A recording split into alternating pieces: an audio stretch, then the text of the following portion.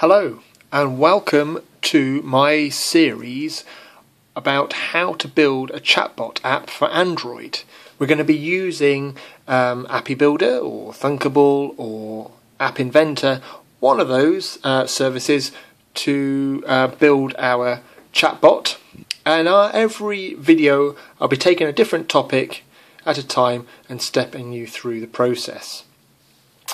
For those who want to fast forward a bit and just get hold of the actual file to what you're seeing here, there's a link in the description to my Patreon where you can download the full file and you can hit the ground running straight away. So this is my chatbot. You can see I've got a bit of basic animation on the screen to make it a bit interesting. I've also got ads along the top as well, and I'll feature this in one of the up and coming videos on how to easily add, I might ask, how you can easily add ads and banners to any app that you make. So this is our chatbot. It's a very, very simple chatbot with 3 buttons along the middle there. The first allows us to speak to it, to interact with it by just chatting to it like so.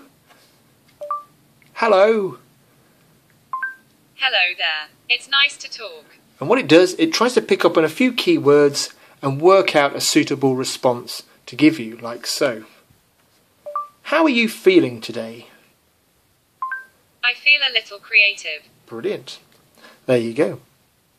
And from then on, once you've got the basic mechanics of it working, you can then start to bring in additional functionality, such as, okay, chatbot, tell me a joke. I had an argument with one of the 7 dwarfs. He wasn't happy. Very good. Yep. Okay, tell me a story. Why don't you trust me? He wrote before sending it to both of them. Oh, interesting. Okay, and then you can start to play around a little bit, make it go online and tap into various services. I can get it to stream radio. Let's have a look. Okay, chatbot, turn the radio on, please. Playing a random radio station. Okay, interesting. Let's change it. Nah, change radio station, please. Playing a random radio station. Okay. Can you turn the radio off, please? The radio is turned off. Okay, so the more ideas you come up with and incorporate, the more interesting it can be. I can also get it to tap into ham radio that's streamed online. Let's see. Check for frequencies. Local Deck 5, Echo 59437, over. 05673, QRZ, Kilo Whiskey. Brilliant. So yeah, every video I'll be taking a little topic and showing you how to incorporate it into the app.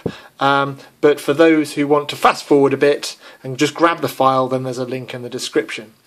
Before I go, the nice thing about this chatbot is that it's always learning. So if it gets presented with an input that it doesn't like, such as, it smells of gravy. I don't know what to say to that. What would you say to, it smells of gravy? There you go. So it doesn't have a suitable response. So what it does, it goes through its internal logic, try to work out a suitable response, and then it goes into the cloud and searches the online Firebase database. And if all else fails, then it will bring back a message such as this to say, can you provide me with an answer? So what we're going to say to it smells like gravy, let's just say, yes it does. Okay, random enough. Okay, yes it does. And when we hit go, let's talk some more. It saves it into the Firebase database.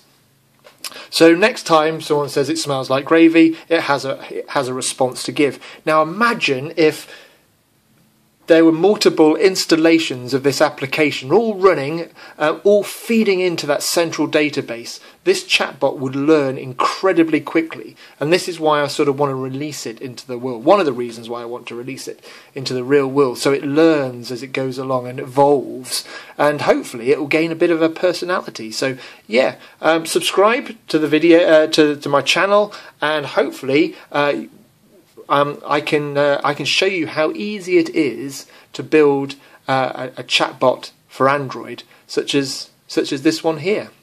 All right, thanks for watching, and hopefully, yeah, see you soon. Bye.